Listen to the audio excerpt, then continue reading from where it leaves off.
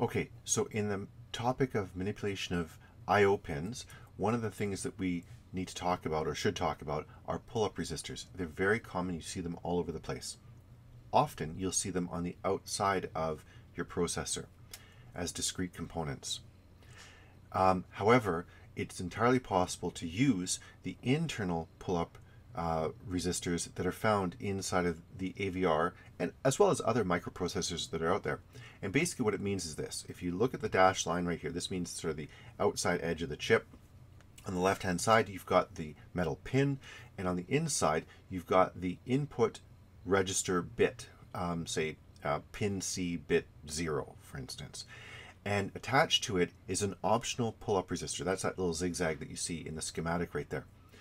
And it can be turned on and off. So if we have the data direction register for this particular bit set to be an input pin, then you can then manipulate the port register for this particular bit to be either 0 or 1.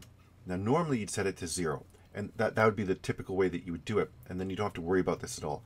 But if you set it to 1, then the switch that you see at the top right there closes, and it engages this pull-up resistance, which basically means that if nothing is connected to the input pin, the metal pin of the processor, then you will have a logic input value on that register bit of 1 or high. If, on the other hand, you have, say, a 5 volt, a high level coming in, then that's attached to that input pin, then you will get the logic high. And if you have a logic 0 coming in from the outside world, it will also be a logic 0. When the logic 0 is coming in from the outside world, what will actually happen is you'll get a little bit of current that will run through that resistor. It'll be a small little voltage drop, but the overall effect on the logic input signal won't be noticeable. Now, you can also put them on the outside of the microprocessor.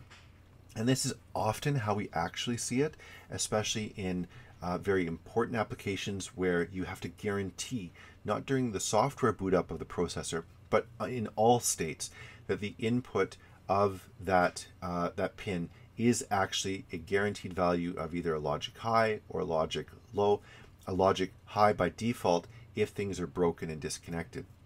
So what you see on the top image right there is that you have an outside or external pull-up resistor that will make sure that when things are disconnected on port C bit 3, that you have a logic high value. That is the default state.